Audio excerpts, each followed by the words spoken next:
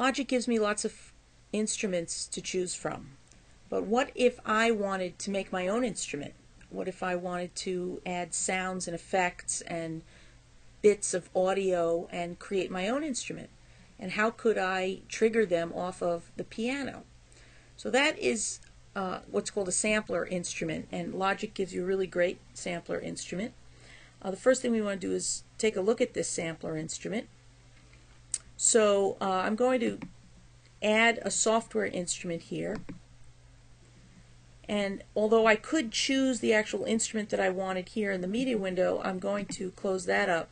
I'm going to look at the channel strip here, because that's where I'm going to find this sampler instrument called the EXS24. Now I'm going to click and hold on this gray bar called I/O, and a lot of stuff is revealed, and we could talk about this, but I want to go right to the EXS24 sampler, and since we have 2 ears, I'm going to choose stereo, and I'm going to open this up.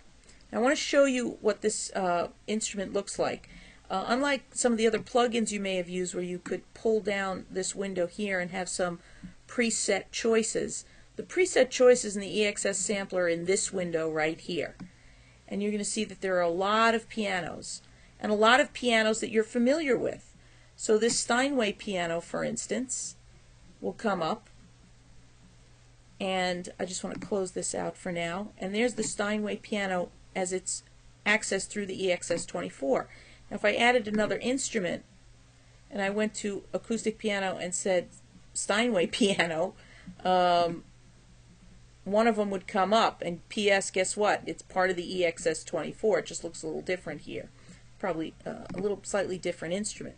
So the EXS24 is a sampler instrument. Let's take a look at it. So what I'm going to do is go back to the I/O EXS24 and double click, and here it comes.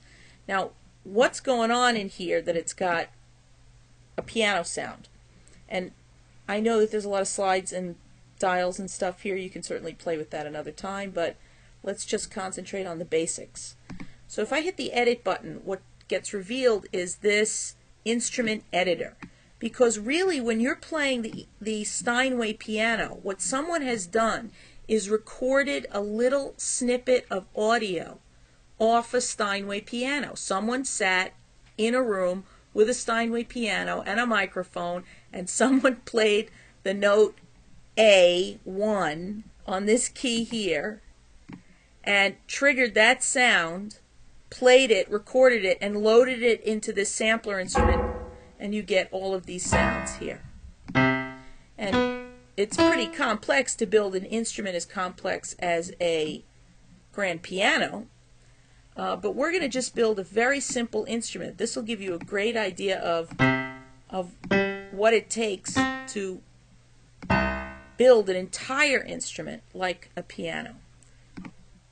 So we can create our own instrument just like the piano was created.